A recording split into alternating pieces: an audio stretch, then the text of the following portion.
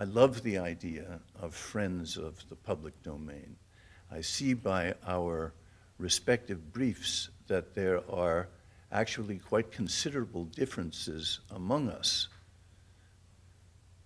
but yet they are clearly differences of people who are all agreed with a common core of commitment to our public domain. So the controversy in Golan v. Holder is about the constitutionality of Section 514 of the Eurograde Round Agreement Act. What is that? Section 514 came out of the 1994 round of the General Agreement on Tariffs and Trade. Part of that round of the GATT talks, the TRIPS agreement, the trade-related aspects of intellectual property, came out of that. That agreement required compliance with Article 18 of the Berne Convention on Intellectual Property. What does all of this mean? The main thrust of all of this was there's some disagreement among the parties, but either a requirement or at least an encouragement of countries who joined the Berne Convention to grant retroactive copyright status to works by foreign authors with whom the signatory country had not previously had treaties granting copyrights, or in cases when those foreign authors hadn't been able to comply with copyright formalities, and therefore their works hadn't been copyrighted in the signatory country. So, the petitioners in this case sued, arguing that Section 514's retroactive grant of copyrights, which removed substantial number of works from the public domain, is unconstitutional. Who are the petitioners? The petitioners are a diverse group of people with interests in working with materials in the public domain or in making or having made derivative works from the public domain. People like orchestra conductors, those who sell sheet music, film archivists, film distributors, and the like. So this diverse group with particular interests in the public domain. It's worth noting that because of the lengthy copyright term in the US, Section 514 takes works from the public domain from as far back as 1923. So we're talking about a large number of works over a large expanse of time that now have retroactive copyrights. There are some famous examples. The famous work used by many orchestras used to teach children music, Peter and the Wolf, various other musical works by Stravinsky, and many other works that you would recognize, many of which are detailed in the amici briefs. What are the arguments the Supreme Court is considering? There are two arguments, two constitutional arguments. One, that the Section 514 is unconstitutional under the Copyright Clause.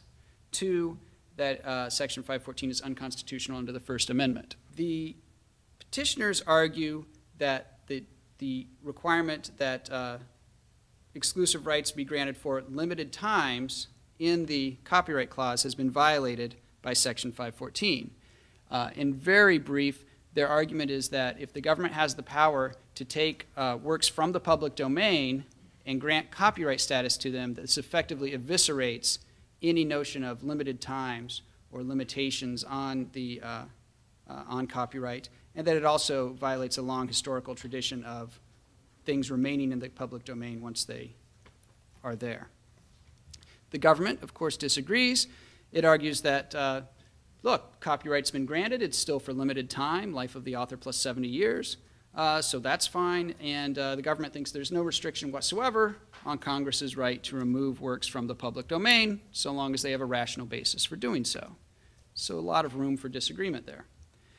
The second constitutional issue, the First Amendment issue, is as follows. There's a First Amendment issue here because every copyright law is speech restrictive, right? You get a copyright, no one can copy your work. Well, that restricts other people's speech and that they can't use that work without permission.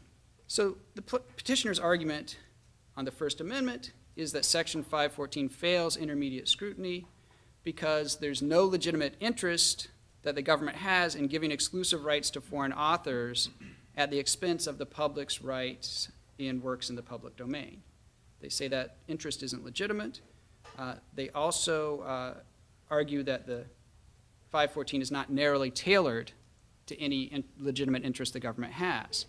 The petitioners have certain arguments that they make in their brief as to how Section 514 could have been more narrowly tailored and could have better protected the public and those with reliance interests in retroactively copyrighted works.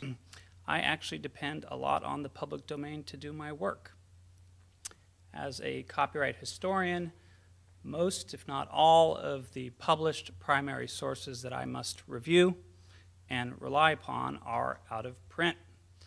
And the few that are around, you know, there are very few of them, and they tend to be located in far-flung places, so it's hard, it would be extremely hard for me to access all of this material if there was no public domain.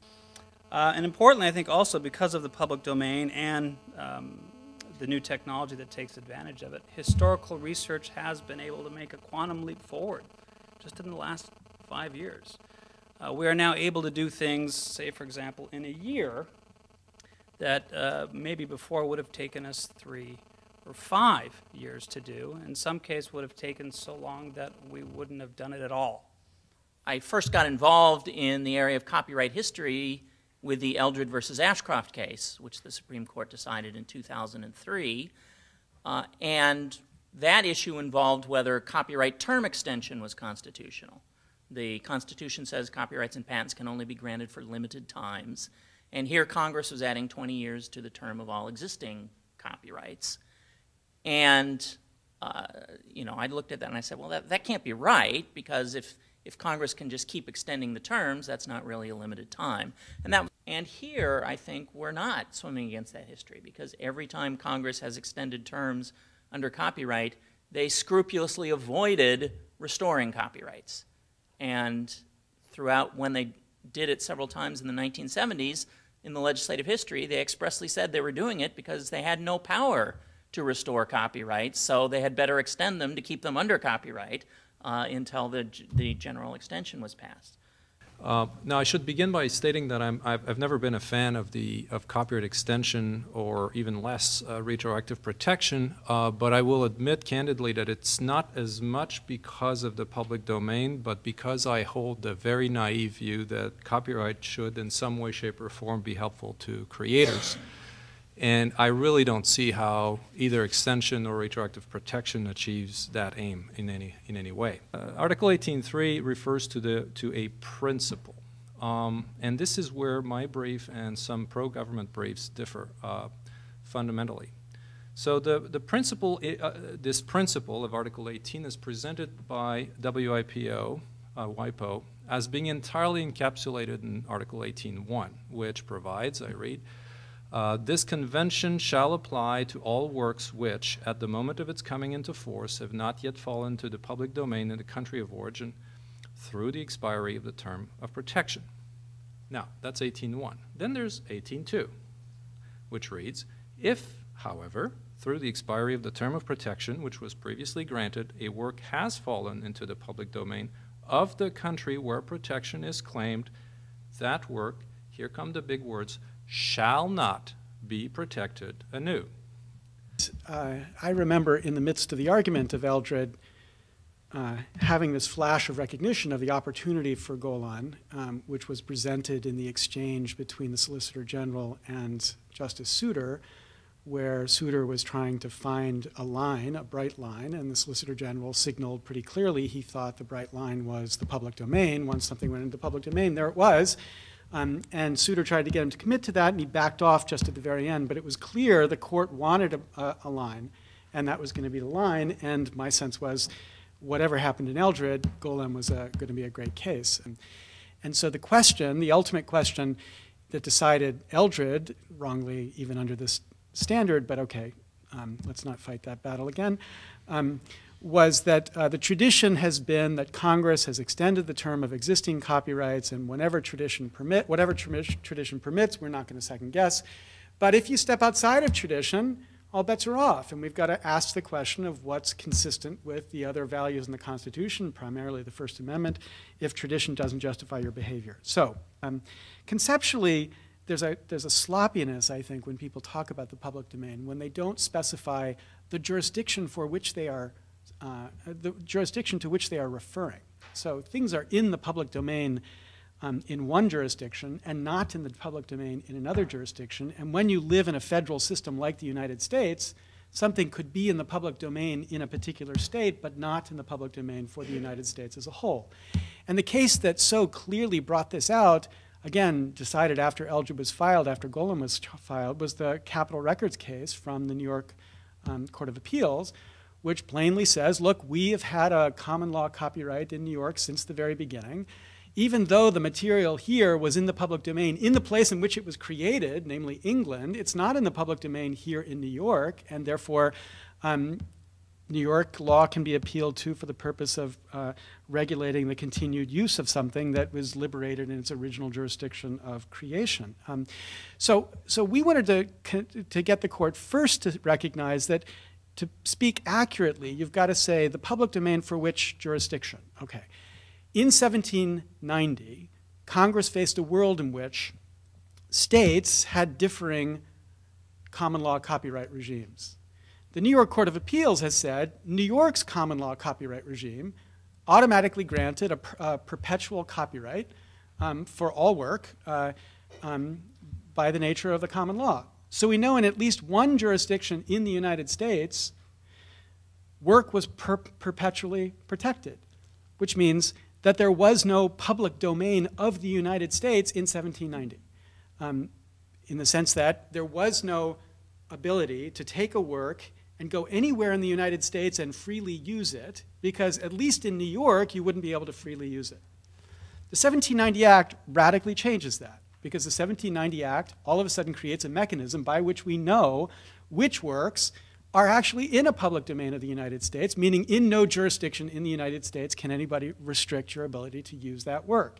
So if that's true, it's conceptually impossible that Congress restored work from the public domain in 1790, because there was no public domain of the United States in 1790. There's no work to be restored from the public domain in 1790. And so therefore, tradition in 1790 does not justify a statute which attempts to restore work from the public domain. So that was the essence of what we tried to contribute. But my prediction is, rare for me, but I'm optimistic. I'm optimistic, but not in the First. I don't think the court will want to decide this in the First Amendment context. So, now here's my point of departure from you. You rest your case on the idea that there was no public domain before 1790. Of the United States. No public domain of the United States before 1790. I fundamentally disagree with that. Before there was the United States of America, there were the sovereign citizens in a public domain. We, as sovereign citizens in our public domain, created the United States through we constituted the United States. And in constituting the United States, we gave our Congress authority to create limited monopolies within the public domain from which the whole business started. But the concept that has been set foot and allowed to grow, and for which the Supreme Court has become an advocate, is the concept of infringement. What is an infringement? If you start at 1790, an infringement was, well, let's see, you start quoting the Constitution. David, you started quoting the Constitution. All right. Exclusive right. Right to what? To what? The Constitution doesn't say. It's clear what they were talking about. Limited monopolies to sell copies of your work. If you start with the idea that the public domain is our sovereign space, and we are friends of the public domain, fighting for our liberty in this space, in many ways. We've got First Amendment fronts and copyright fronts, but it's our liberty that we're talking about. And if you take that stance and say, it's the responsibility of the judiciary of the United States to protect our constitutional liberty, you You, Supreme Court, are not supposed to be on the copyright holder's side. You're supposed to be on we the people's side.